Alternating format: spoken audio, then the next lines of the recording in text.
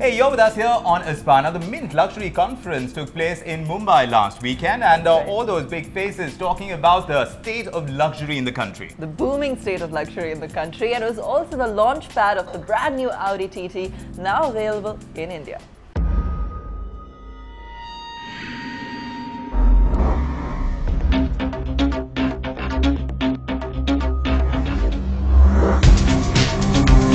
At the Mint Luxury Conference held last week in Mumbai, German luxury car maker Audi launched its entry-level sports coupe, the 2012 Audi TT in India.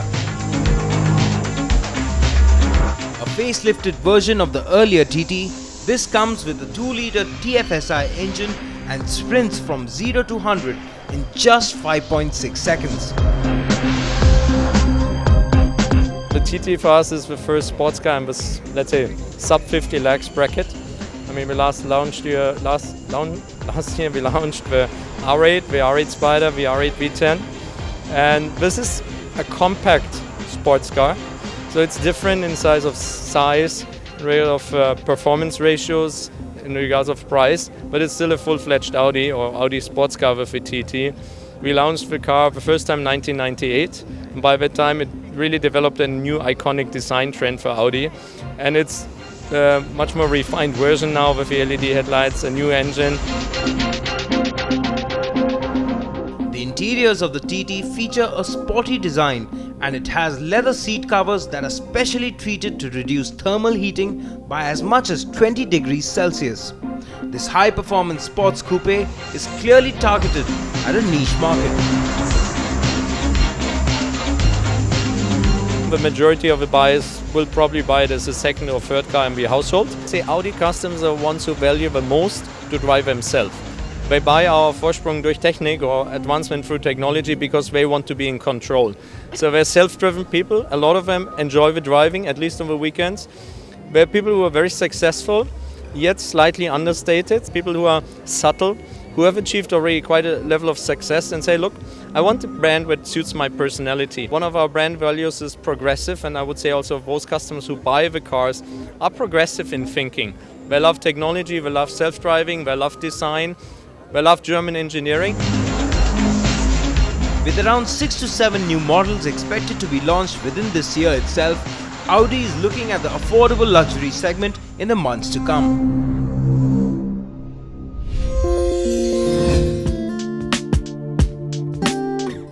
The other big buzz at the Mint Luxury Summit was surrounding Christian Louboutin, the French luxury footwear designer. Known for his signature shiny red lacquered soles, the brand is associated with dressy evening wear designs incorporating jewel straps, bows and similar decorative touches. Christian has many celebrity clients like Madonna, Jennifer Lopez, Gwyneth Paltrow and Sarah Jessica Parker. Recently, the brand celebrated its 20th anniversary and opened its very first store in India at Emporio Mall in New Delhi.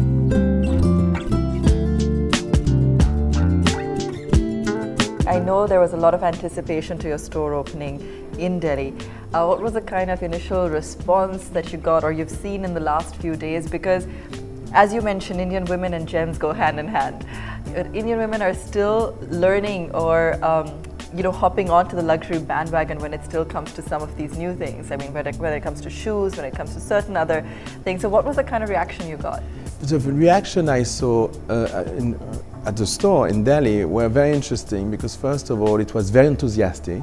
You know, people have been very enthusiastic, and I'm pretty much known for very high heels and different. I'm doing from flat to high heels, but definitely I would say that a lot which have been spotted are very high, and so a lot of women came and say we want also a lot of flat shoes. So I was quite flattered that, you know, being known for something, people still come to you for something that they're not expecting to see.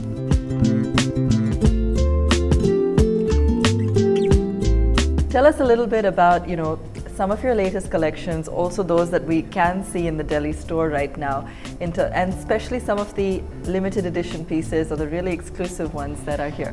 What is in the store, which is only in the Louboutin store, so it's not in wholesale, etc. Is this capsule 20 years ago, so I started the company. So I did that book, which is 20 years of my work, so basically all of my work. And but also looking at, because of that book, looking back to what I did, I sort of thought that it would be nice to have a small collection, which is called the capsule collection, which basically captures things which have been there 20 years ago and which are remaining there, and things which have always been in the collection in different ways, but always meaning all the love that I have for different things, for different ideas, and for different situations or for different type of person. So this capsule collection has styles which I designed 20 years ago, styles that I designed 15 years ago, basically once per year, but they all have this essence of what I've always been liking.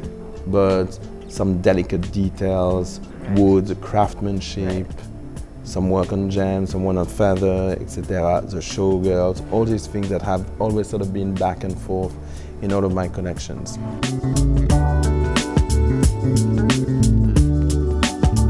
What are the primary themes that we're seeing in your current collection? So one thing, talking of the capsule collection, which has been coming back, is the idea of La Parisienne. I was born and raised in Paris, so I sort of have I have a big love for my country and for my city, Paris. And so this is represented by a bag which is called Artemis Paris, and it's really completely the symbol of Paris. So you have on the shoulder, on the pad here, you have all the monuments of Paris, but also designing bags. Designing shoes has to see with body language, and so when I started to design bags, I was wondering what is the body language, which is important in a way. When you carry a bag, a shoe, it carries the whole person, but a bag, the shoe carries a woman, but the woman carries the bag. So what was going to be her posture? So it goes in a way, in a sort of element which is feminine but also moving. Right.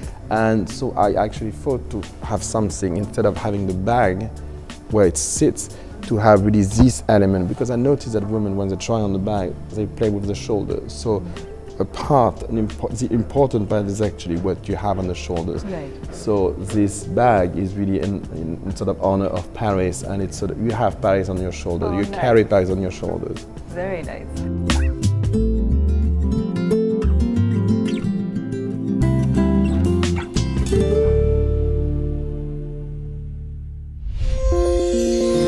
It's time now for a quick break here on Aspire. More objects of desire coming up. Vikram has been very busy as always. Vikram, you want to tell us what we're in for? That's right. Busy as always, looking at the best watches available in the luxury market. I've been to Basel in Switzerland, looking at what's on offer this year. Here's the best that's coming up.